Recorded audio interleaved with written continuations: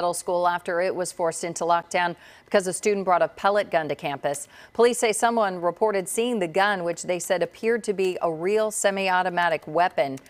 Police located the gun in a student's backpack. One student we spoke with says the boy brought the gun to school because of a previous altercation with another student.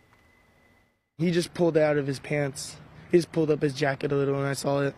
And did you notify a teacher or administrator, or had they already known about it? I couldn't because he was threatening to shoot me. He was threatening to shoot all the other kids that he told about the gun. He told one of my friends that he was also going to shoot him if he said anything to the teachers or anything. Investigators say the student was detained for questioning and no one was injured.